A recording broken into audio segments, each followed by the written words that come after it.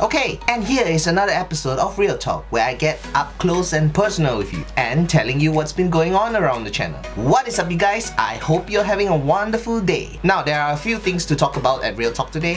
Let's get into it. The first thing I want to talk about is the tripod or tutorial videos. Now, in my last Real Talk, I said I wanted to do a video about tripods, but I've decided not to do it because tutorials on this channel doesn't really work very well. The demand isn't there at all. Doing tutorial videos is very hard, lots of planning involved, and takes too much time. And if the demand for tutorial videos is not there, then I don't see the reason of putting up a tutorial video. Now I gotta be honest with you, the recent last couple of days, there has been a little shortage of uploads. I know, I get that. Reason being, number one, I wasn't feeling very well. I felt a little sick, and I don't want to go into too much details because it's kind of disgusting that if I had to say that I go to the toilet every single now and then, and yeah, let's leave it as that. But I think there was a part of me that was a little burned out as well.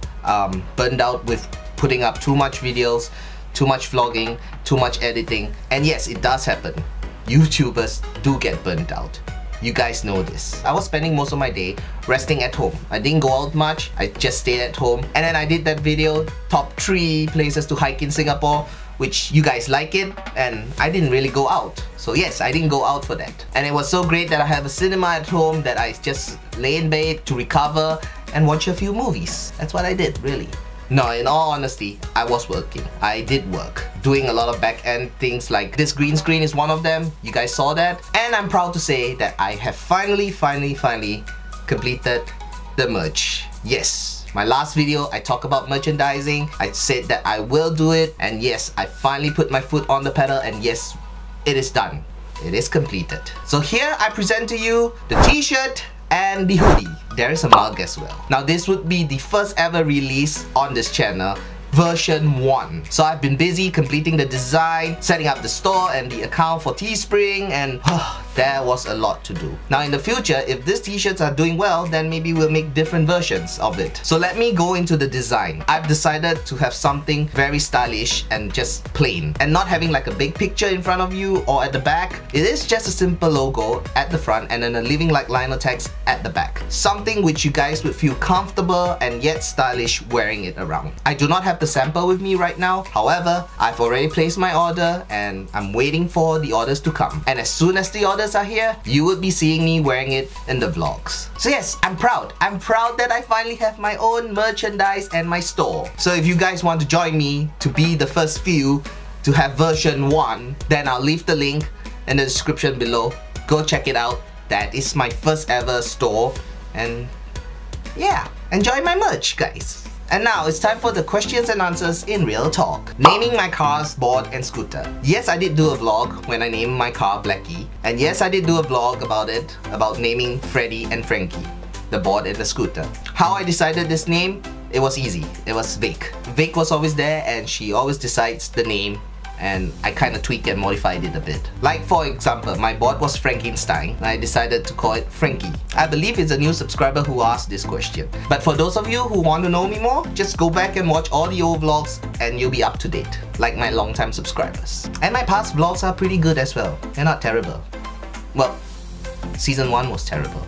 Alright, so finding places for night adventure. I get asked the question a lot, how do we find places for night adventure? And to tell you honestly, it's not easy because firstly, we want to do things legally. And of course, there are times where we go somewhere and we thought it was like the perfect place for a night adventure, and then we come across and see a sign that says no trespassing, or any trespassing will be prosecuted. So then we had to call off the vlog. It is not easy finding places for night adventure, to be honest. I mean, a lot of you guys have actually commented like, why not do Old Changi Hospital? Over there is all fenced up, and if there's any way to do any filming there, we have to climb over the fence, and we don't do that because that's illegal. So we have to find places to do night adventure. Most of the time, it is places that are still developing and the development is incomplete, like the park connectors. A lot of the park connectors are still developing. That means there's no street lights at the moment, so we can do our night adventure there. Honestly, it is tough to find places for night adventure. I don't deny that. It's not easy. So we really got to do a lot of homework. And next,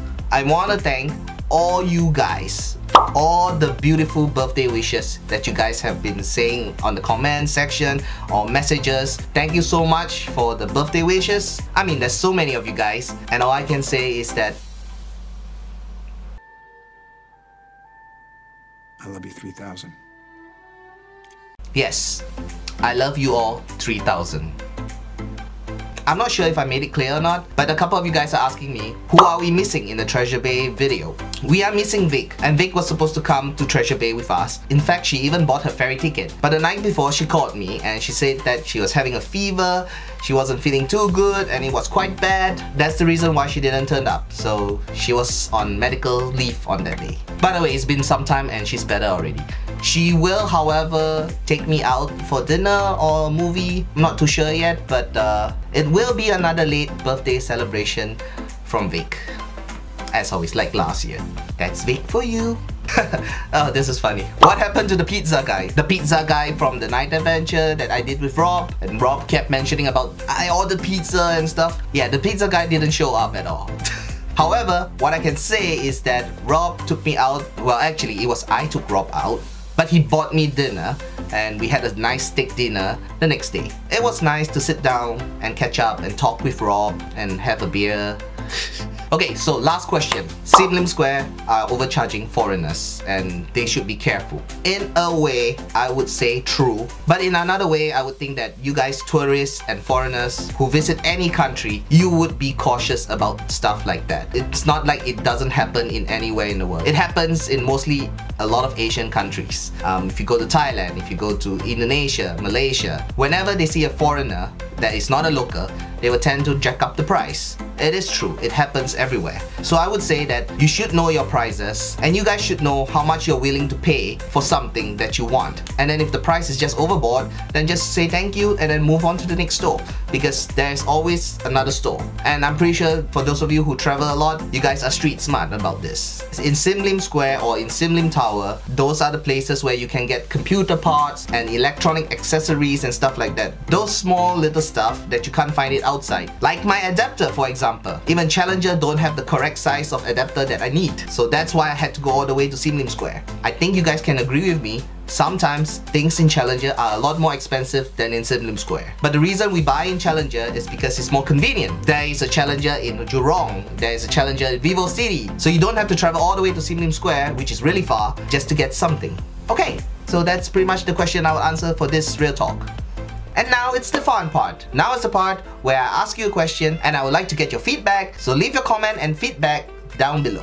5 videos a week. I've done it for 2 months. I started at the end of March, the whole month of April, and now it's coming to the end of May. Even for my subscribers, it is hard for you guys to keep up with 5 videos a week from me. Because most of the time, the videos that I put up, I'll wait till the end of the week to see that all these views of these videos are increasing. I realize that most of you guys are watching the videos during the weekends. So imagine for people who only watches YouTube once a week, you guys would be flooded with 5 videos at the end of the weekend.